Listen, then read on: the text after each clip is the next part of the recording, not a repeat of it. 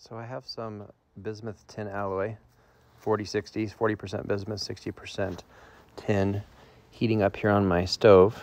And remember, bismuth is the same stuff that's in your Pepto-Bismol. This alloy melts at a very low temperature, and I have the video sped up here. This alloy melts at about 200 degrees Celsius, about 390, 380, give or take Fahrenheit. Well, it's pretty low temperature, far below the smoke temperature of the peanut oil that I'm using. I use the peanut oil kind of as a flux and to prevent oxidation. Basically, oxygen is going to try to react with the bismuth. And so I'm trying to prevent that so I don't have any discoloration, which isn't bad. I mean, the blue oxides of bismuth are really pretty, but I'm trying to see if I can get a nice quality ring out of this. I'm just curious if people can just cast rings with their stove. It seems like a pretty fun little experiment that you could do with your kids. I mean, it's still really hot, but you know, it's hotter than 2,000 degree temperatures of like copper and silver and things like that. So pretty easy experiment that you can do at home. And I'll put a link if you're curious about the ingot that I bought online that has a very low melting temperature. But pretty fun experiment. So what I'm doing right now is I'm moving it around to make sure it's not still crystallizing. So if you look really close at the metal and you move it, you can see what look like snowflakes forming in the metal if it's too cool. So I'm heating it up to about the smoke temperature of peanut oil, which is about 450 Fahrenheit. And you can't really see what I'm doing here, but I'm trying to pour off the oil. I don't want the oil to go in my mold. So I want to make sure I get a clean pour of metal, clean pour of this liquefied bismuth tin alloy.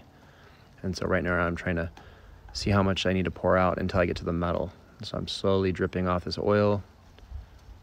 It'd probably be better if I had something prepared to pour this into, but this piece of cardboard works fine. Yep, and I'm to the metal. So now I just pour into my mold. And it doesn't take much mold. I mean, this is a very small amount of material. This ring that I'm casting is probably about 10 milliliters worth of liquid metal. So a very small amount. And you can look in my mold and you can see that I poured a little extra metal there just to make sure it completely filled the mold. And let's open this thing up and see how it looks. Just testing to see if the material is cool, because the stuff in the mold is going to be roughly the same temperature. It's still hot, but I can touch it for a second or two until it burns my hand. Not a big deal. I use a little twist tie to keep my mold from moving or wiggling around. You can use a rubber band if you want. This clay is pretty good at keeping the heat inside, so it doesn't really matter.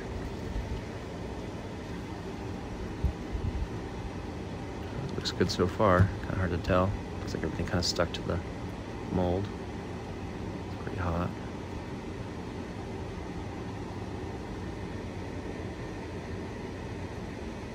Yeah, looks complete. Just needs to be cleaned up. Some rough spots. That's normal. And if you look really close, you can tell it's that same ring. It's the wedding ring my wife got me. It has that beautiful little oval, symbolizes forever.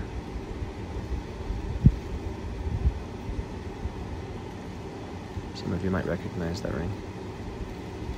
It's a very famous ring in some circles.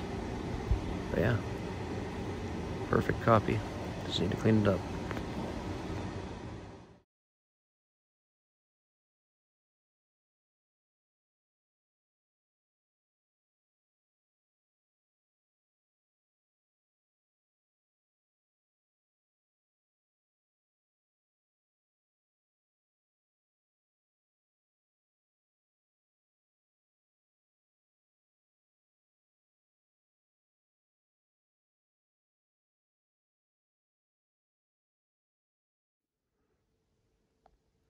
All right, here's my bismuth clone. It's a little bit hard to polish. As you can see, there's just, when you try polishing it, this metal is so soft that every time you polish, you just leave marks unless you have a really, really soft cloth to polish with. I tried a number of different cloths and they all leave marks. Incredibly soft metal, but it's still kind of cool how easy you can cast stuff with. So it might be better to like cast paperweights and things you're not going to touch, because I imagine if you casted a ring out of this stuff, it'd be very get very damaged in a very short amount of time. And there's a lot of imperfections that I was kind of scared to to grind off, just because the ring is so thin. Like this one's sterling silver, so it's a little stronger. Hope you can still see I have some Delft clay in that crack. I need to clean that out. You kind of almost have that detail here. I just didn't push the Delft clay into there to create the negative mold when I was making the mold. So I could probably do a better job at that in the future. But you can easily, as you can see, cast stuff from your stovetop if you have the bismuth tin alloy. And it's fairly shiny, just not as shiny as, you know, tungsten or silver. But, well, maybe it is a little shinier than silver. Just depends on how recently you shine the silver, right? Cool.